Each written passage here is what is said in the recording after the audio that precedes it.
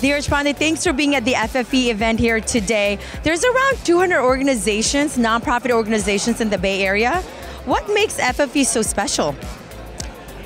First of all, thank you for the opportunity, and I feel like the more I talk to the students and the alums, the more I feel like there is a lot of focus on attention to detail. It's not just about giving money to them, it's also really the duty of care. Like the way they dealt with these students during COVID, the way they train them during these interview sessions and soft skills, and there's a lot of other stuff that goes on at FFE which is beyond just giving money to students, because money is necessary but not a sufficient condition for their upliftment. Speaking of all the other skills that come along, like the soft skills, as an entrepreneur yourself, I was actually telling a few of my tech friends that I was going to be meeting you today. Nutanix chapter is closed for you. What is next in the books? In many ways, I've opened a new chapter, a new book. In some sense, it's called DevRev. It's a SaaS company in business software. A lot of lessons from Nutanix that I'm trying to apply to this new company. A lot of how do you really take customer love to the next level. You know, we were really good at with customers at Nutanix. Our net promoter score was above 90 for like 7 years. And the idea of DevRev is really to take that and make that into software. Like, what does it really mean to codify everything we did at Nutanix into pure software? So we'll see where things go. We've raised about $70 million in probably the Valley's largest seed round.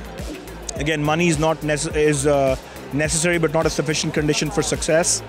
So really focused on learning from customers and really making this something meaningful. Well, congratulations on the next chapter. One of the things you had mentioned that you're taking lessons from Nutanix and applying them at DevRev. So if we can get on like few lessons, what are they? Because for our entrepreneur crowd, I'm sure they will love to get a tip from you.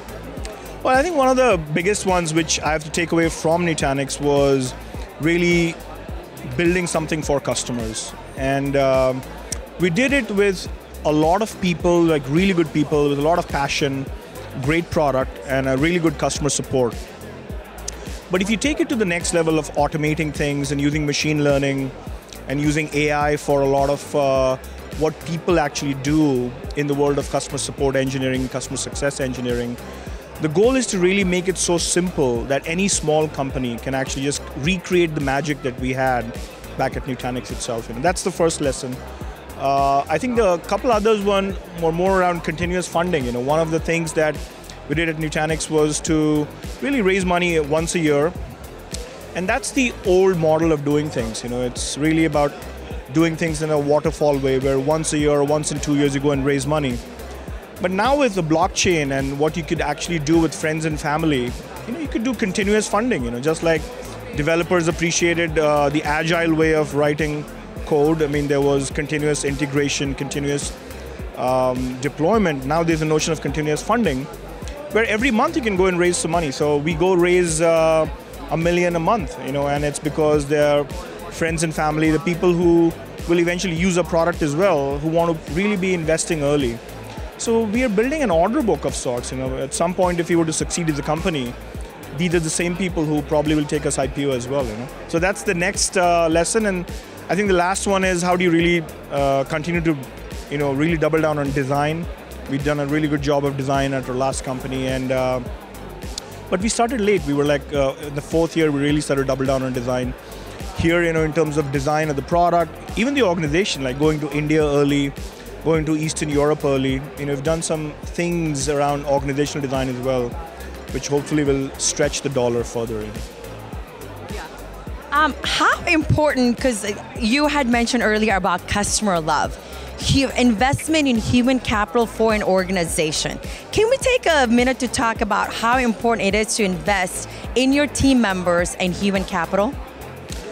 I mean, it's a cliche, but as you know, there's a lot of quiet resignations going on. People calling it like silent quitting and giving different names right now. Great resignation. Yeah, absolutely. And I think, you know, we, on the other hand, I mean, we saw this even at our last company where we didn't have attrition in Bangalore, for example, you know, and everybody used to complain about Bangalore's market and how frothy it was.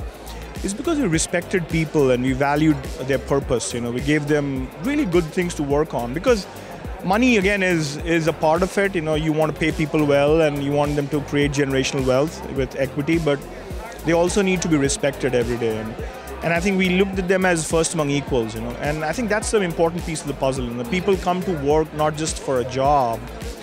If you want to have them just look at it as a job, they'll basically quit every couple of years. But if you have them really have that founder's mentality, that owner's mindset, they'll work with you for the customer for a long, long time. People have desire. They have desire to grow personally in their career. But there is a time when you get stuck. How do you level up? How do you get past that point?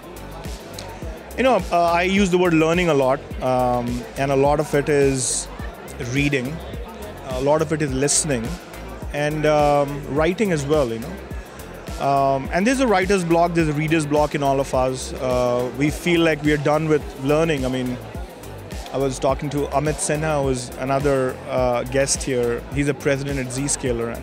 And the co-founder and CEO at Zscaler, Jay Chaudhary, is 63 and is still learning, look at his energy, the level of energy that he brings to the table.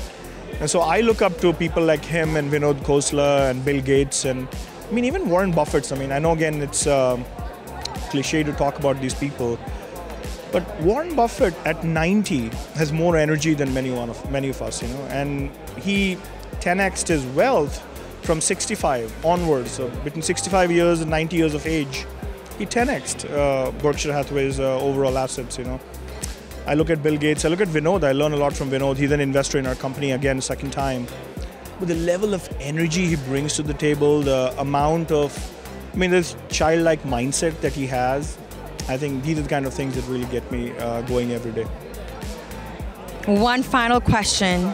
It's Sunday, and you know what that means? Sunday night football. So you have to answer this truthfully. Mr. Pandey, are you a 49er faithful? I am, because of my son. He is at Harker and he plays a ton of football, and he'd like to be one of those footballers later in life, so we'll see. Okay.